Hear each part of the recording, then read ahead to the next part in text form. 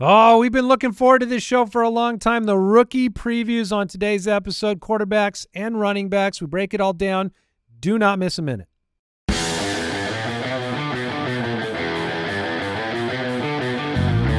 Welcome to the Fantasy Footballers Podcast with your hosts, Andy Holloway, Jason Moore, and Mike Wright.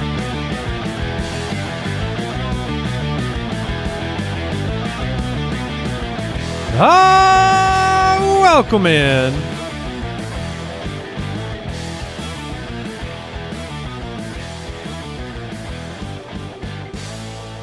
Tuesday, April 2nd, the Fantasy Footballers Podcast. Mike, the Fantasy Hitman Wright, is here.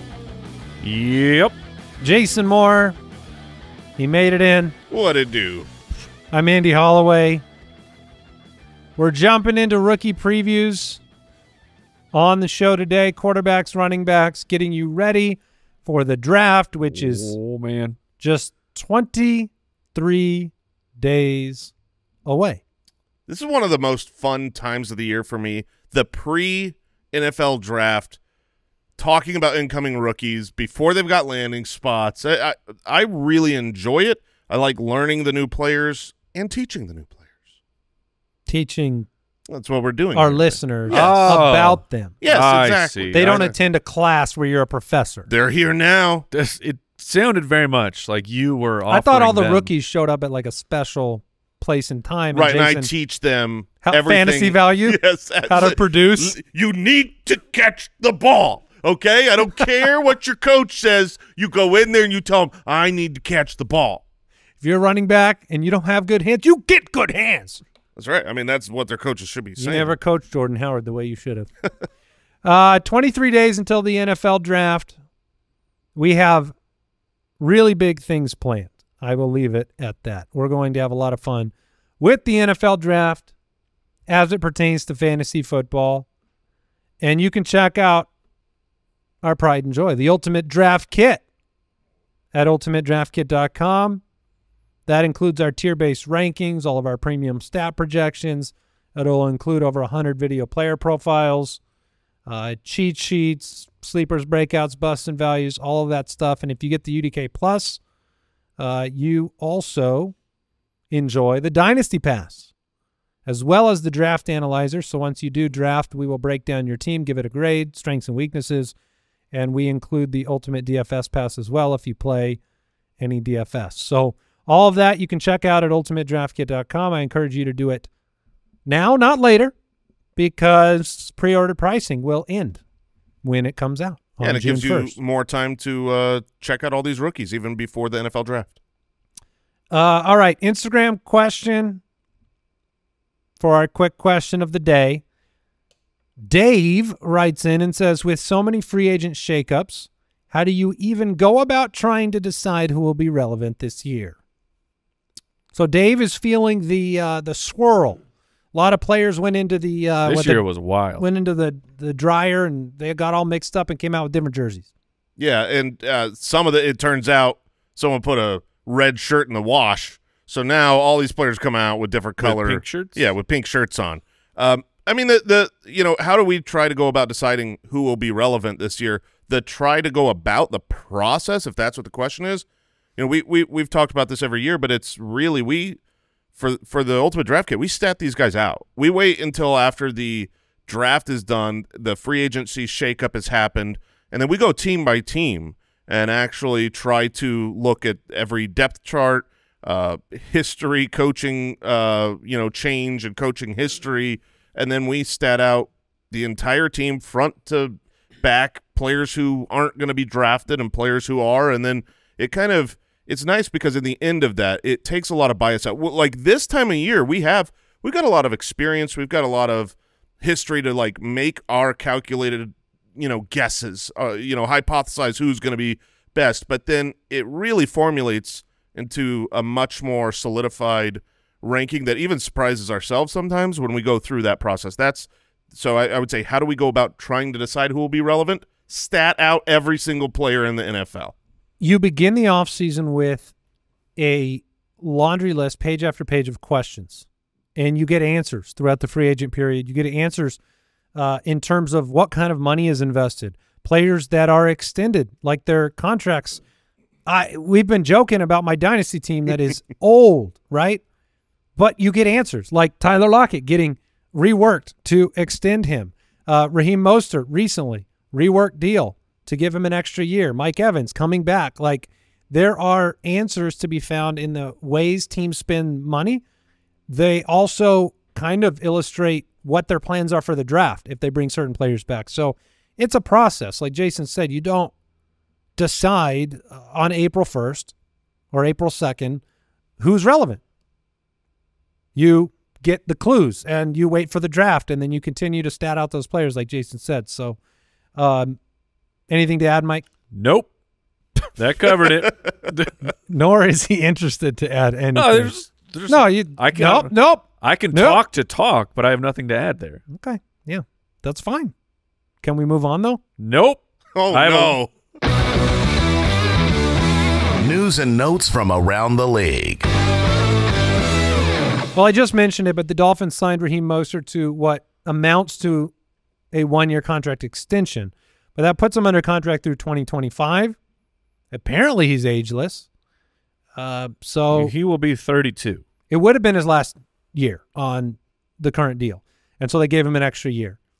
And he will be very fantasy relevant for fantasy football, and he'll be a good value because he is so old and he's not the new hotness. Devon Achane will take more work away, and so people don't want to be holding the bag on the old running backs, but he will be absolutely fine this year. I To think be clear, he was the old hotness last year. Yes, he was, and but my point is, like, he'll be a value in drafts this year for sure. He should be drafted higher than wherever he is being drafted. Mike, I want to get your reaction. Jeremy Fowler reporting the Cowboys and Zeke mutual interest in a return.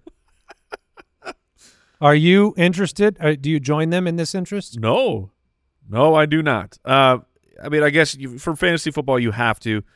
You know, Rico Dowdle will be back, and if the room is Dowdle and Ezekiel Elliott, then we're gonna have some mucky muck to wade through because Zeke, he had a couple games there at the end of last year where he was relevant, as basically because he was everything for the New England Patriots, but like the advanced stats, at least that I've seen on Zeke, you know, from last year, they match up with what you saw. This is an older running back. Yeah, this is an older running back who is not anywhere close to the sensation that when he was drafted. But if he's on the Cowboys, again, with Dowdle, tremendous offense, going to score a bunch of touchdowns, so you should have interest there. But it feels like he would shape up to be like a dead zone running back, and your probability is not great there. There was a little bit of mutual interest even last year before Zeke found a landing spot. It came out like, oh, they're not opposed to bringing him back, and they didn't. I would expect, and of course this is when the breaking news is going to happen, that they just immediately sign him, but I would expect them to wait until after the draft, see how that goes, because right now the expectation is they're going to get their starting running back in the draft. He may want to wait as well, guaranteed playing time and things like that. We are recording this episode of the podcast in the afternoon of April 1st. But the latest information we have here is Rashee Rice. That situation, I'm mentioning when we're recording in case more information comes out. Right. But the Dallas Morning News reporting that Rashee Rice is wanted in connection with a major car accident. There's all this video out there now showing this multi-car freeway pile up. And Rashee Rice is wanted in connection with that accident. We don't know anything else. We don't know if he was driving. All we know is that one of the vehicles involved that I believe fled the scene was leased or licensed to Rashee Rice. TBD, Not good. I mean, it's yeah. not a story you want to hear. No. There's not a ton we can report on here, but it's a bad look. It's a really, really bad look right now. And it could end up being a very significant situation. Yeah, it could. So you need to be aware of that. But we don't know much more than what's being reported as of right now. Any other big news to report? No, over sir. there? No? Okay. Let's do it. Hey, rookie. Welcome to the NFL. All right, it is time to preview the 2024 rookie class. Today we're going to focus on the quarterbacks and the running backs. We will cover the wide receivers and tight ends on the Thursday episode. We will also have some draft predictions on that show. And this is kind of an overview. This is a look into the higher level. Yeah, the things that we liked about these players in the scouting process, things we didn't like, fantasy implications and thoughts. Maybe we'll meander down the draft order a little bit with some of these guys and where we think they could land.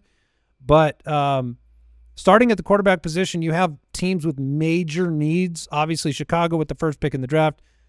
They just got rid of their quarterback. We know what they're doing. But Washington at 2, New England at 3, Minnesota, I believe they pick at 11, right? Denver's at 12, and then Las Vegas is in the mix to move up or pursue a quarterback because they have Gardner right now and Aiden O'Connell. So those are the premium destinations in terms of need. Doesn't mean it's the best place for these players to arrive. But, yeah, this is going to be more of an overview. And if you really, like, you're so thirsty and you want to dig in deep and you want to go in depth on every one of these players to a much greater degree, all of these prospects have been previewed on the Dynasty podcast. And so you can check that out. And then obviously the Dynasty Pass itself, which is part of the Ultimate Draft Kit, has production profiles, rookie mock drafts, risers and fallers, and more detailed information on the site as well. But we'll start with the man of the hour, Caleb Williams, undoubtedly the #1 pick in the upcoming draft. He was a junior at USC when he declared, had a much better sophomore season statistically than his junior year. Frequently made the Sports Center type of plays. Didn't throw a lot of interceptions. Nope. Very evasive in terms of extending plays. Great arm.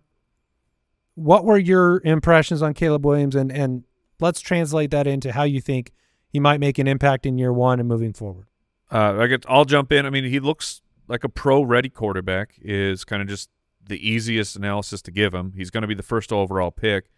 And I had if you've been listening to the Dynasty Pod and I'm talking about these quarterbacks, you know, I've been kind of hesitant to be really ready for Caleb Williams for fantasy purposes because I'm still going to – For year one or in general? For year one. Because I'm still going to bet against rookie quarterbacks. I know C.J. Stroud was incredible, but we'll see. I would need more of those true guys to have a breakout for me to be more in.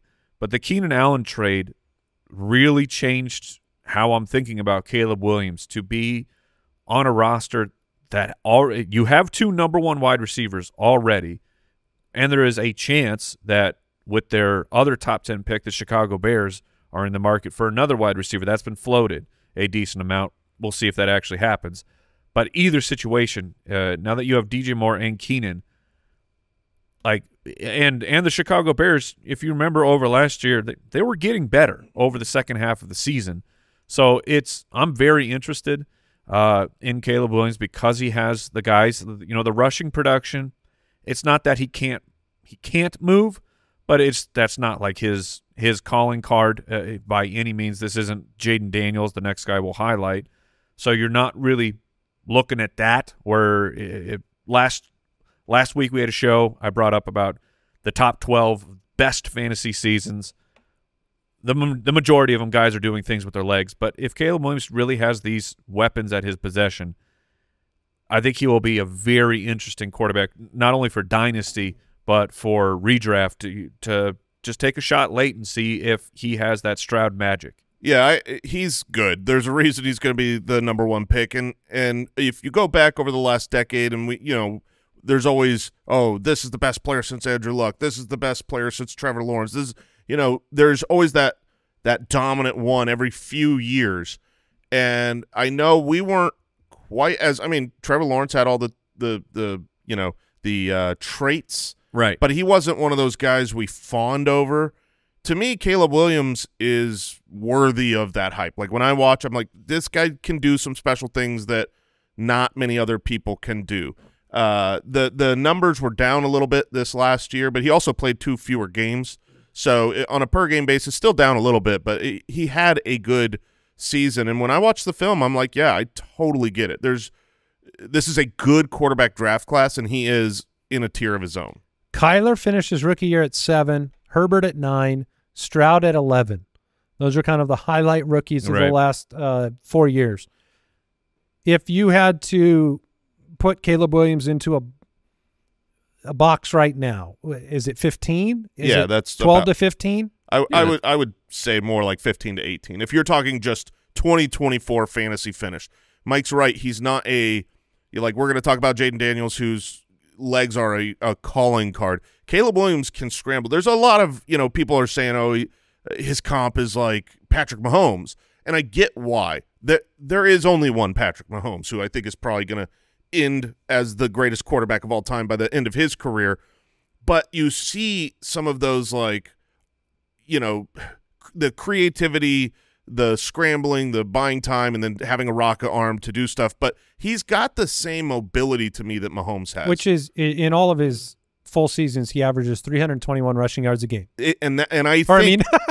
Wow, 320 rushing yards a game. On average? On average, 320 yards, which boosts his numbers. No, just a little 321 a year. Yeah, and I think that's kind of around what I will project for Caleb Williams. He's, he had 382 in his sophomore year, and they do count sacks against you in college. So I think Caleb Williams will not be a pure pocket passer that's, scrambling for 50 yards a year.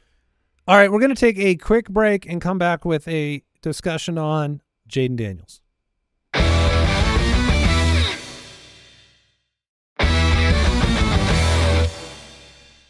All right, as we maintain our run through the quarterback previews here, Jayden Daniels from LSU via ASU was a senior. Took him a while to get going and have that opportunity. The transfer made a big difference. He was outstanding. 40 touchdowns. He's a 4 interceptions. Super duper senior. He's a 5-year player. Yeah, he had been there for a long time. He's 23 years old, and dual threat. To me, still, the weight concerns me tremendously for the types of things he wants to try to do with his legs. I do worry about injury with him. He also evolved his. I watched him a lot at ASU, but that last year at LSU was a very different story. Yeah, you were before really watching the tape on him. I thought I knew enough about him. Yeah, you were like out on Jayden Daniels because you watched a couple years at ASU, and you're like, this dude's not it. That's right. Yeah, I mean, just not a player you see transferring into the NFL game and having consistent success. He definitely profiled to me as a backup NFL quarterback. But he had an incredible year, and it was well deserving of the Heisman, and everything he did at LSU, everything he did that final year was super impressive. Fantasy football-wise, this is a star prospect because you're talking about 3,800 passing yards with 40 passing touchdowns. If that's all you do, that's incredible. You're a high draft pick. He added 1,100 rushing yards and 10 rushing touchdowns. He is outstanding on the ground. He's a lot faster than I guess players around him think because he's always beating the first and second guys, getting out into open space and then getting clobbered. But getting clobbered out in the open. He is not as strong as he thinks that he is. Dude, this guy's going to be the first decapitated NFL player because he gets to the outside, beats a man, cuts, and just you think he's gone to the house, and then it's always he doesn't see the safety or someone that just comes and blow him up. I've never seen someone take such blind downfield hits as Jayden Daniels. Yeah. That is a concern. It is definitely a concern that he will have to work on. The other concern is he is already over the age of 23. You would prefer that your franchise quarterbacks had some dominance at a younger age. Again, a 5-year player. And the jump, it's his 2022 season statistically for LSU, it's not like it's not an awful season, But 2,900 yards, 17 passing touchdowns, almost 900 yards on the ground. It's just wild because Burrow did the same thing at LSU and made the jump in 1 year. To go from that to the numbers for the next year are, I mean, it's how do you want to look at life? This is how much water is in the glass, because is this just completely fluky that he had a magical season? He's got he's got some weapons. He's got a wide receiver that is almost certainly a top 6 pick or so. Malik Neighbors, Brian Thomas Jr. And then the other wide receiver he had, it's very Joe Burrow-esque because Brian Thomas, by all the smoke of the NFL draft community, he will be a first-round wide receiver. So those are the red alarms if you want to be concerned about Jayden. Here's what's crazy to me is that he profiles to me, and statistically what he did in college, being a senior, his size, his stats, and maybe the team he's drafted by. But Robert Griffin III is a very similar situation with what he did. RG3 jumped in his senior year to a huge touchdown total. He only ran for like 700 yards. I mean, this was a bigger year for Jayden Daniels, and he went number 2 to Washington. Yeah, and RG3, I still think would have had a great career. He was on his way to being a superstar NFL quarterback before being injured out of the league. Over and over again. Yeah. And this, honestly, it seems like that could be a comp here. So that is a fear for Jayden Daniels. But I do think that when he's on the field, I would bet on him over everyone else in this draft class to score the most fantasy points while he's on the field. There you go. But also very, we've seen it with Justin Fields. He scores a lot of fantasy points when he's on the field, but then the NFL's like, yeah, but you don't win enough games. Get off the field. Get off the field. I don't know that I look at Jayden Daniels as a guaranteed prospect, but when he's on the field, he'll score a lot of fantasy points. Drake Maye. What were your impressions watching Drake Maye film? 3 years at North Carolina. Really 2. I mean, really a sophomore. Yep. Were you impressed? He is, I think, a fascinating prospect because, I mean, he's still young, essentially 2 years as a starter in college, and he does something. He has incredible moments where physically he is very gifted. Like he has a rocket ship for an arm. He can move around. Like Drake Maye won't give you Jayden Daniels numbers on the ground, but Drake Maye is willing to run. Almost 700 rushing yards in that first year as a true starter, about 450 this past year in 2 fewer games. So he'll give you just a little bit of a cushion with some rushing points, but then he follows up. Like Daniel Jones? He follows up. Daniel Jones. Is that fair? For the amount of rushing you would expect, where he'll give you nothing, and then the next game all of a sudden you'll have, I got 60 rushing yards from Drake Maye. That's interesting. But he'll follow up greatness with real head scratching decisions. So he is still a prospect who needs to have a stable coaching staff around who can get the best out of him. Because if he goes. Like if he's just surrounded by a bad situation, I think that his odds are failing. But his ceiling is that if it all works out, he could be incredible. Jason, he was a lot like Caleb Williams in the respect that last year, 38 touchdowns, 7 interceptions. The numbers came down a little on 2 fewer games, so the per game came down a little. What about you? So I think Drake Maye is a great prospect. If I was a GM, I'd be all about him. He is the prototypical. You're not afraid of size here. Yep. 6'4", 223. He's a big, athletic quarterback. You can use him on all the scrambles. You could try to tush push with him. This is a guy who had 9 rushing touchdowns last year. Is that more Josh Allen than Daniel Jones then? I think it is closer there, but it's kind of between those two guys. He's like if you took Allen. If you took those two guys and put them together, that's kind of my expectation for where Drake Maye comes out, which is very good for fantasy. He's going to have enough rushing yardage and enough rushing touchdowns down near the goal line that he will be very fantasy relevant. The question is whether he can be consistent with his throw. You see some, like Mike said, some head-scratching plays, but he's also very young. He's 21 years old right now. and that's really good. The old quarterbacks, Kyle isn't with us today. If he was here, he would want us to rant on how unsuccessful old quarterbacks being drafted are, and there are 3 of them here we're talking about that are pretty old, being in 23. I'm wondering if him not being with us sounded like maybe he had passed on. He's just not here today. Gotcha.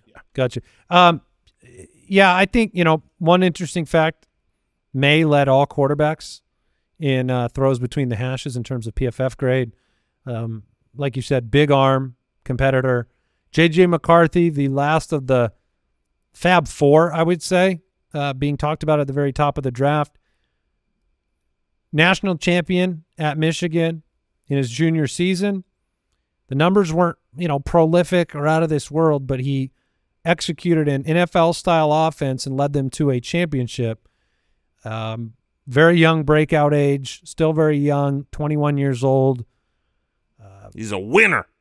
Yeah, he's also just a very accurate passer. Yeah. I think, Mike, you mentioned Brock Purdy's name earlier. Well, we were technically sound. Because J.J. McCarthy has really been rising, at least in the terms of the court of public opinion. J.J. McCarthy has gone from essentially like early on in the process, this is a solid second-round pick. And then don't be surprised if J.J. McCarthy sneaks into the first round.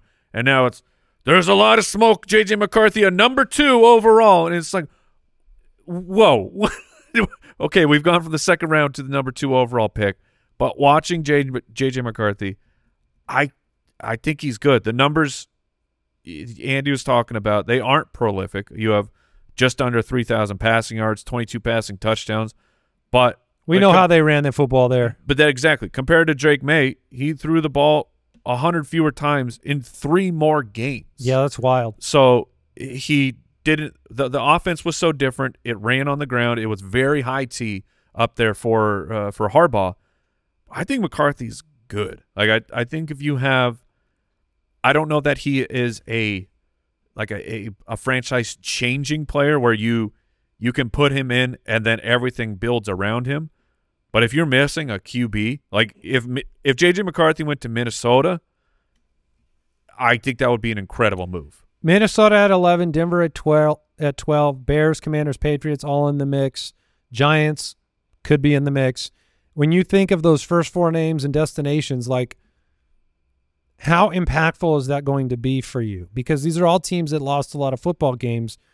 How much better do you think Washington is than New England? Or how much better do you think the Giants situation might be than, I don't know, Denver or something, or vice versa? Yeah, I mean, when you look at Denver and New England, those are scarier landing spots, I think, from like a weapons perspective. Even with Peyton, though?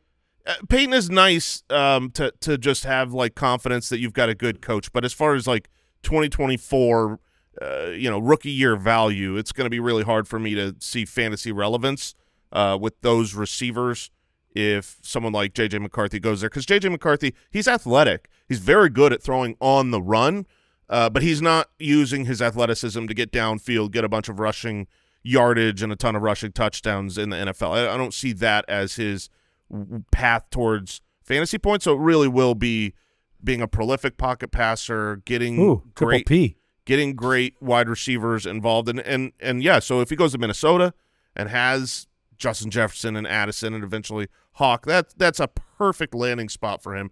And you look at Jim Harbaugh. Jim Harbaugh, it's just shocking. He says great things about this quarterback. Jim Harbaugh sitting at pick number 5 says this is the best quarterback I've ever seen. Trade Herbert, you coward. Right. Yeah. I was going to say. The fact that he believes it. I think he does. But he's got his but quarterback already. It behooves him so much to say that. It's like insider trading picking at number 5. Yeah, picking at number 5, being like, hey guys, you gotta take him at 4. I mean, we can't, but we'll trade back. We'll trade back if he's there at 5. You gotta come get this guy. Can't imagine. That's fair. I want to move on to running backs. I think we've handled the 4 most likely to be relevant as a rookie situations. Michael Penix Jr., Bo Nix, other rumored late first, second, third type of guys. Both of them are older. Mm-hmm. You know, it's comical, right? 23 years old. You're old. 24. Bo Nix is 24. Penix will be 24 in a minute. No, it'll be at a normal amount of time, but between birthdays. But he has played 47 years in college. Yes. This year is where you get the weird redshirt year, the COVID year, and you get a few older guys. Penix tested really well at his pro day. He doesn't run. He throws a rocket ball. It's so Why weird doesn't that he run? doesn't run. He ran a Why run when you blazing could 40 time. when you could throw like a missile? Yeah, but Because you're left-handed, and you because look dumb when you throw it, so run. Jason God, has this admitted guy. that he has a weird bias against do. lefties. They never look like good quarterbacks I don't know. to me. You write left-handed. I throw right-handed because I have self-respect. Okay? I am left-handed, and I would never, ever Did you throw the ball start lefty. throwing lefty and then you're And I was like, this is stupid. What am I doing?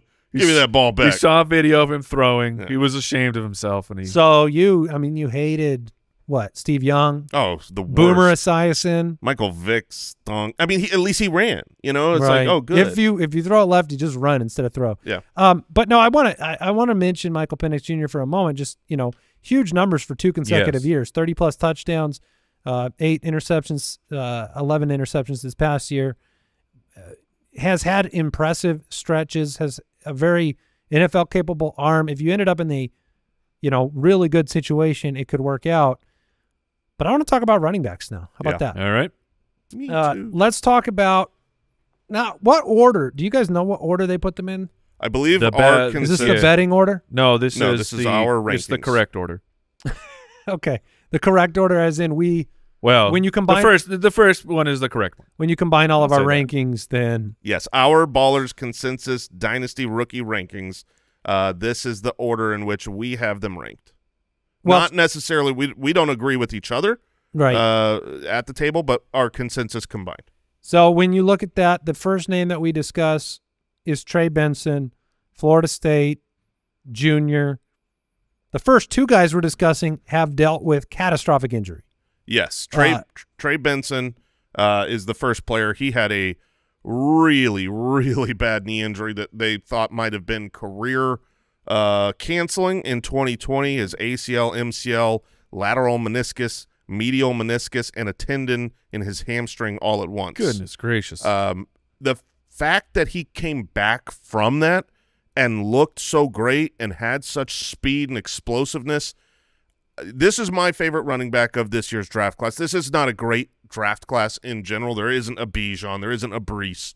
But Trey Benson, when I watch the film, I'm like, this guy's good. He does all the things that I want to see a player do. He caught the ball well. He could get to the outside. And whenever he was in a one-on-one situation, he would always win that one-on-one. Not the best vision, but I think he's the most talented running back of the group. Well, it's debatable between him and the next guy, but the next guy's dealing with a more common or recent injury. Yeah, more recent. Benson, to me, I'm the lowest of the 3 of us on Trey Benson. I think a lot of what you see on film is outstanding. He's a violent runner. He's got good size. I just think it's going to come down to what kind of draft capital the running back crew as a whole receive, and do they land in one of those perfect destinations. Dallas is the one that sticks out as the most obvious, and so I think we're going to see the running back evaluation swing the most because Yes. of how there isn't a consensus. I have seen 5 running backs projected as the first off the board at least. And so there's a wide variety of opinion from Benson to Brooks to we've seen Braelon Allen there. We've seen Jaylen Wright there. We've seen Blake Corum there. And so I am going to be paying close it feels like a cop-out in the evaluation process, but I don't feel like one of these guys stood out to the degree that I'm going to ignore the destination or not make that the preeminent aspect of my scouting process. The combination of destination and draft capital will reorganize our running. The running back rankings are going to be, sadly, very easy this year. It's like if high draft capital is spent by the Cowboys or the Chargers, and all of a sudden you end up with one of, I don't even care who it is, one of these top 4 or 5 names being the first or second running back off the board to one of those two teams, well, I'm taking them. Let me add this too. Like every single year you have rookie running backs make an impact for fantasy. So I want to say that out of the gate. To me, and correct me if you have a totally different opinion, but I'm going to be looking at that destination aspect a lot more than the draft capital aspect if it's a middle of the second versus a middle of the third. But that middle of the third is in a much better destination because of how they compare to one another in the film. I'm taking that middle of the third guy with the better destination. Draft capital to me, when I look at running backs, and we've done so much research and all the nerd spreadsheets to verify this. Nerd sheets. It's nerd sheets. It's really a day 2 versus a day 3 pick. The second and third round, it doesn't make that big a difference. The difference between a third round pick and a fourth round pick is monumental. I mean, it's like the fourth round hits from then on out. The draft capital, the team is not as invested. They're willing to move on, even if you had a great rookie year, a la Dameon Pierce. When you spend that second day of the NFL draft, those are high-valued picks within the minds of the general managers and the NFL franchises.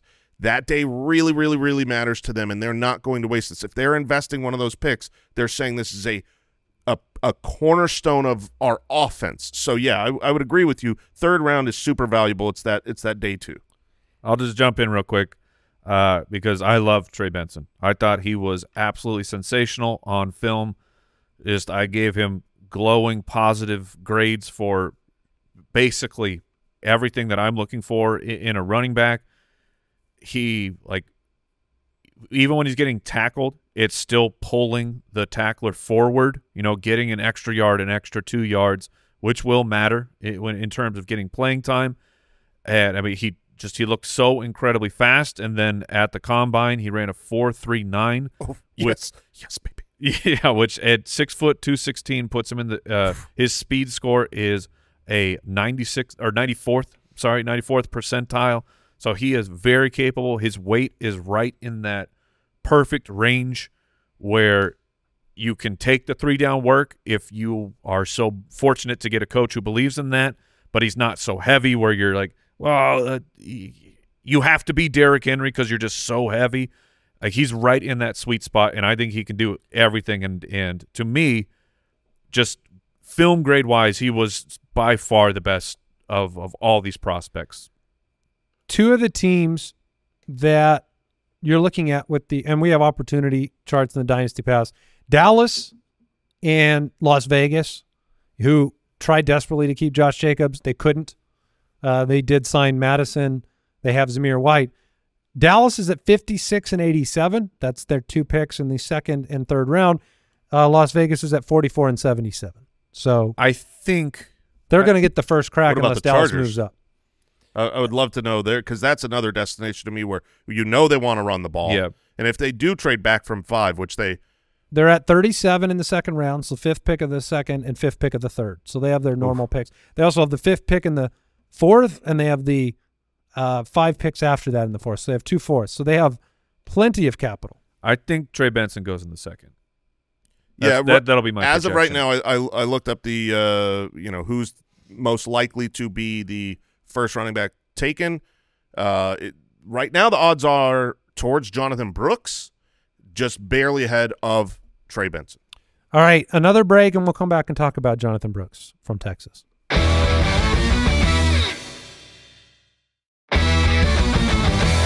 Live from Texas, let's talk about Jonathon Brooks. Because I said from Texas. Yeah, we're going to talk about Jonathon Brooks from We Texas. don't do really not too many like on-site type of situations. Can we send you as our correspondent? Yes, please. I would love to do shows in Texas. Shows in Texas from a camera crew, just holding the microphone. Go out there and touch some All grass. your exes, actually. They live in Texas. Jonathon Brooks. Busted. Yeah, please. Yeah, I knew it was bad. I'm 40. Jonathon Brooks. Jason mentioned it. Recent injury, expected to be ready for the regular season, but dealing with an ACL. I think some view that as a risky situation. I don't really. It's a patient situation. You might have to be more patient, but patience and risk are not the same thing to me. He's only 20 years old. To me, he's 20 to everyone. Wow, Jay, you are cook. Let him cook. Yeah, baby. Man, earlier he had said when he said we were talking about Benson and he went Florida Junior. I almost jumped in with a Florida senior joke, but I'm surprised you didn't catch that one. Yeah, I should have. Well, he's picking his spots. Jonathon Brooks is 20 to everybody. Correct. He redshirted in 2021. He was behind Bijan in Texas. Couldn't get on the field last year. What's that about? Yeah, Bijan's all right. And I thought he would. I think he's a very smooth runner. I think he's a runner that, to me, has a higher ceiling, I think, if he's given the opportunity. He can catch the football, but you just have to be more patient. And so I do think fantasy players will be staring down a more difficult decision in rookie drafts if you have like Jonathon Brooks going ahead of Benson, but then they're both in a good situation and you don't know maybe whether Jonathon Brooks will be given a big workload early in his career. Yeah, I when I first watched Jonathon Brooks, I had him ranked much lower within my rookie rankings because my presumption was an NFL team cannot really invest high draft capital into a player that's not going to be ready at the running back position. And so I thought he would plummet down the actual draft board, and if he ends up a fourth rounder, the career opportunities can change. But given the buzz, and right now I just said the sports book line is he has the highest odds of being the number one. They're even. Oh, they're even now? right now. Yeah. DK's got them both at plus 200. But that's still, so he's tied for first. And if he's the first or second running back off the board, I'm going to be fully in on him because every single play was positive for him. It wasn't like he had the unbelievable stuff that Bijan and Brees had where it was like, wow, any play could be the end of the drive. I don't see that quite the same in him, but everything is positive. Let me give you a pretend. Glides. Yeah, he does. And let me give you a pretend situation. At 77 in the third round, first running back off the board, Trey Benson goes to the Las Vegas Raiders. At 87 off the board, the second running back, Jonathon Brooks, goes off the board to the Dallas Cowboys. How would you evaluate that for rookie drafts? I would still have Trey Benson ahead. I think Trey Benson is a better running back than Jonathon Brooks. I like both of them, but the opportunities are both good. They're almost for sure will not be a running back in the first round, but if there's no running back draft in the second round, I've seen piles of mock drafts with no running backs in the first and second round. Yeah, I will just be surprised if it happens on the actual here's draft the day. problem is the teams that need the running backs the most, Dallas, Los Angeles, and Vegas? Vegas. Like, are you going like Los Angeles is very high in the second round. Yeah. They're not picking a running back until the third round. There's a good chance though on draft day they trade back from 5 and they end up with a different smattering of other I mean picks, those so. things. I mean we can't predict that, but I'm just saying like if the greatest opportunities are top heavy in the second round, sure, I see and nobody's off the board, like why not kick that back to the third round? I'll be very curious to see what happens. Braelon Allen, Blake Corum. Talk about these two guys. Corum is let's call him the J.J. McCarthy of the running back position. He really is. You're just saying because he's so boring. I know you call him Blake Borum. I've heard about this. Yeah, And Blake Corum, more like Blake Borum. You're more allured by a rhyme, maybe. But here's what I mean: is the numbers weren't prolific for J.J. McCarthy in Michigan, national title. He's a very accurate, efficient passer. Blake Corum's like measurables are not everything that fits into the normal prototypical. They're fine. The range, but the consensus opinion on Blake Corum is greater than the analytical opinion on Blake Corum, and the consensus opinion on J.J. McCarthy among general managers is much different than the analytical opinion of J.J. McCarthy. To me, both of these guys prove that they were the most technical at their position. I think Blake Corum is the most refined at his position of all the running backs. I think he does the most stuff well, but he doesn't have the highest ceiling. He doesn't have the highest top speed. He doesn't have one thing that he does better than everybody else, but I think he does everything pretty darn well. Yeah, he's your number one running back. He could very easily be the number one running back taken in the NFL draft. He obviously won a national championship, and if you look at the production profile, he's very, very good.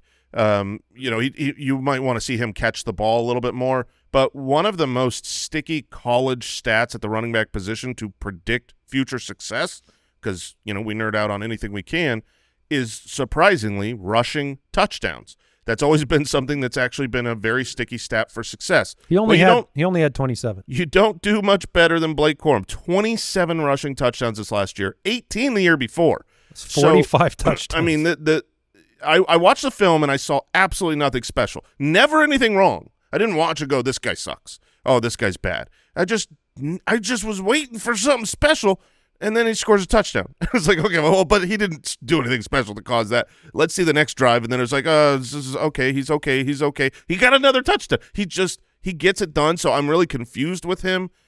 He obviously is very, very productive. I don't love him personally. There's a lot of flags. He's older. He's 5'8". He's small. 205. Since 1999, only 7 running backs 5'8" or shorter drafted in the first 3 rounds. That's MJD. That's a smash. Hall of Famer, but he was what, like 4'3" something speed? He was 4 foot 3 inches tall. That is correct. He had electric speed. You got Clyde Edwards-Helaire. Mm-hmm. Failure. Devin Singletary. Yeah. Mid. Darrell Henderson, LaMichael James, Garrett Wolfe, and Kevin Falk. You talk about giant starter Devin Singletary? Man. Yeah. Yeah. He's okay. Yeah. Devin. I guess that makes his team kind of like an ironic landing spot. Oh, I see. You know what I mean? Andy's just throwing him out right now. I'm at a different level. He's still trying to recover from his ex's. I don't joke. think Jason understands this. I still know that. He's on the Giants. He's on the Jason? Giants, and he's very short. Yes, he is. Yes, he is. Okay. All right. I'm there. Some would say he's not. Mike, a I Giant. don't have that button on my board. You want some of this? No. That's a good joke. It's a smart person joke. That's why you didn't like it. Braelon Allen, 3 years younger, Jason. Talk about Braelon Allen. He's a baby boy. Compared to Blake Corum. And Mike, you as well. I'll jump in because I like Braelon Allen. It is a little bit nerve-wracking to have, you know, he's 6'1", 235. So this is a tank of a man. This is the guy where you see photographs of him from high school, and he's the strongest man you've ever seen. And that was years and years and years ago. And his production profile is pretty awesome. In 2021, as a freshman, over almost 1,300 rushing yards at 6.8 a carry, 12 rushing touchdowns, and some receiving work. But over the course of his career, you saw the receiving production go up, so we like that. He's not – I wouldn't call him the world's most natural pass catcher, but good enough that he can be utilized in that. I want to see the world's most unnatural pass catcher. That'd be wild. We've seen Jordan Howard. Yeah, we've seen a lot of those guys. I guess I was thinking they'd be doing like tricks and stuff. But go on. Oh, or like the seal clap at the just ball. Weird catches. But he just totally unnatural. His age, like currently, he's barely 20 years old. His breakout age, before he was allowed to vote. So that is wild. Like the Dominator rating, everything is there for him. So I think he hit the ceiling, if everything works, will be like a true difference-making running back for fantasy football.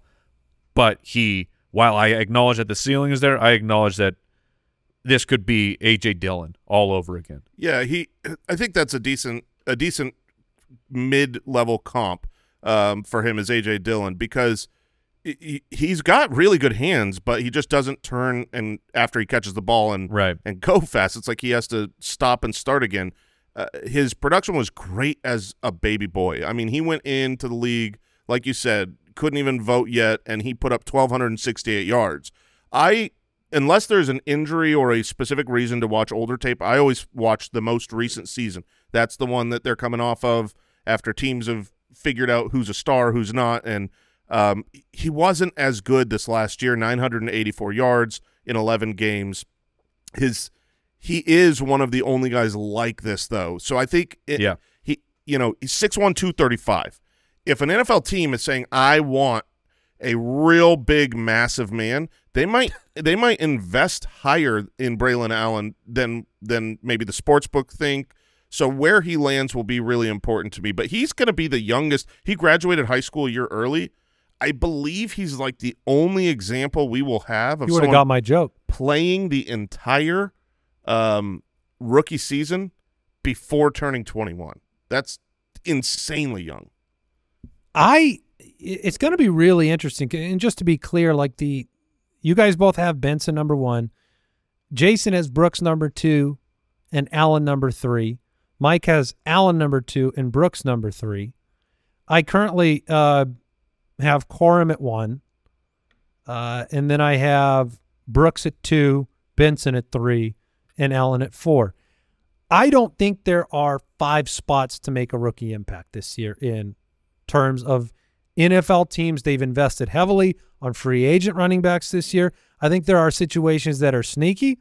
Cincinnati, a rookie could arrive in Cincinnati, and you've got Zach Moss, right? And so those ones could evolve. But there are some like bad destinations, and then there are just like not a lot of teams with a full workload. So if you end up with, let's say, 1 in the second, okay, 1 in the second, 2 in the third, the rest are going on day 3 or later, that's where it gets a little bit hairy to me in terms of having any confidence. Because look, we can sit here and say, hey, we're going to pay attention to the destination, but if you got a 5th round Braelon Allen, it's going to be a tough, of course. You know what I mean? Or or even a 4th round Braelon Allen going to a team that's already got an established running game. Yeah, he'll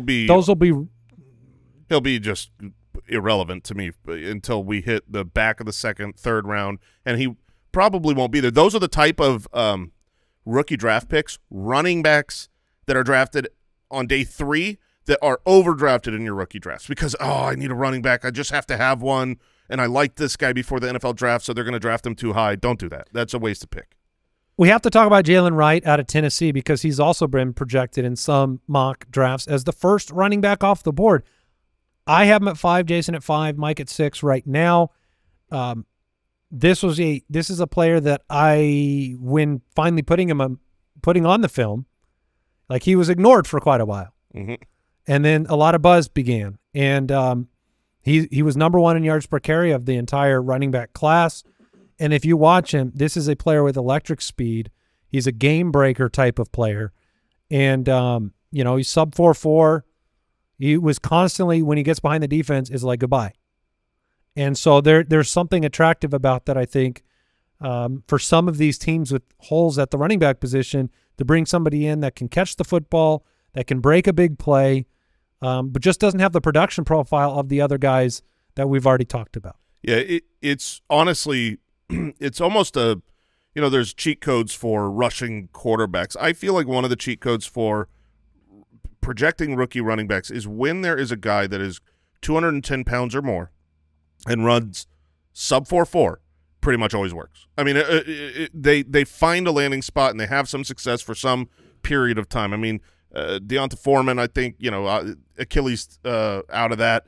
But like even, Pacheco was close to that. When you're really, really fast but also really, really heavy, it's hard to stop those guys. And NFL offensive minds, they just get those guys a crease, get them in space, and they succeed. So I'm really interested where he's going to go because as soon as he ran that speed at that size, I was like, yeah, 4.38, 210 pounds, that just works. Yeah, and he was number 2 overall in terms of the combine rank at running back in athleticism. So he kind of jumped off the page and I think changed a lot of teams' minds. Mike, what did you think of Jaylen Wright? Could he be a surprise this season? I mean, I feel like I don't have a full read on Jaylen Wright because not that the actual like professional scouts, but just in the on Twitter essentially, draft Twitter, when we're all starting to get really excited about these guys as the NFL season has ended, now we're moving towards the draft. He was a late comer to the party where you're like, how did it go from no one is really, but not no one, of course, I get it. I have receipts. I talked about Jaylen Wright. Fantastic. But like the overall crowd wasn't really talking about Jaylen Wright, but now people are really buzzing about him. That can be a red flag. It's not a reason to write somebody off, but it's something that's interesting. Of he wasn't at the top of mind of people, and now he is climbing in there. You definitely climb in there when you have a combine like this. It reminds me of David Johnson when it was like, who is this guy from the small school that just destroyed every athletic measurable at the combine?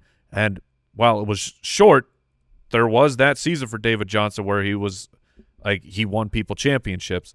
I like the fact that at least the receiving profile has gone up, where in that final year of college, he accounted for 9% of the receptions, which is that's a little bit under the mark that you want from a true running back one, but at least it started to get up there, because if you're that size and you can catch, I will be interested. I'll say this: I think Jaylen Wright will go in the 3rd round of the NFL draft. That's a little draft prediction. I think he's going to go there. I think somebody's going to fall in love with what the combine showed and that breakaway speed. We'll see. I want one more name from the remaining crop of running backs that you're paying attention to. Will Shipley. I like Will Shipley. I do too. And Out at least Clemson. I think he's a player that could land on a team and contribute from day one, not as the guy, but as a complement, as a pass catcher. And, I have him at 6 right now. You guys both have him at 7. Is there another name you really like? Yeah, there's a guy I like. And to speak on Will Shipley, I mean, I think he's very well-rounded. He came into college as, there's different high school scouting reports, but some had him as the #1 running back recruit in the nation. So he's not out of nowhere. Pay attention to him. But for me, Ray Davis, he's older, which I don't like. I really, I don't like older running backs. 24.4. Yeah, that's a very wow, old, man. That's Papa Josh level. But he is extremely well-rounded. He can catch the ball well. He's got breakaway speed. I liked the tape a lot, and from a fantasy perspective, I really liked that he seems like he can do everything, and I value that in a running back. Mike, did you have anybody else you wanted to bring up? Estime out of Notre Dame, and I just wanted. You have him the highest. Yeah, I think he's I like what I saw, and the buzz, with mock drafts is showing he could be one of those guys that ends up as a 3rd rounder. He's fun because Jason and I have a pretty strong difference of opinion on him. He is a thicker boy, He's thick. Yeah, he's thick. I think Jason and I have the same opinion. So you're on an Estime island. That's fine, but he's big island. It's a big island, and he's a big player, a big running back who can catch. And I have a real soft spot when you can give me that kind of combination. He's still running his 40. Yeah, the official combine was 4.71. Oh, why even do it? I know, but he improved it at the pro day, right? I don't recall off the top of my head. 4.70, but at the pro day. So slow straight line, but like his other, I think it was 4.58 or something. 4.58. Yeah. Oh, okay. So add on the 0.05, and you're still slow. You're still slower. But like his explosiveness and the vert, like the short area speed. He tested very well at that, and I had the notes. Is he your next A.J. Dillon? Maybe, I don't know. I thought his footwork was pretty good for a good guy or for a big guy, and the problem I have is the start and stopping.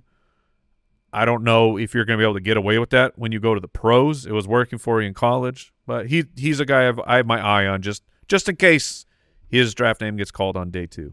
All right, kind of a unique, different year for running backs, really, for the so much attention on the wide receiver position, which we will be covering on Thursday with more highbrow jokes from yours truly, and then more of kind of like the on the street stuff from Jason. Yeah, come to the streets, join me. All right, that'll do it. Again, you can deep dive in the Dynasty Pass, ultimatedraftkit.com. Back with another show on Thursday. Take care. Goodbye.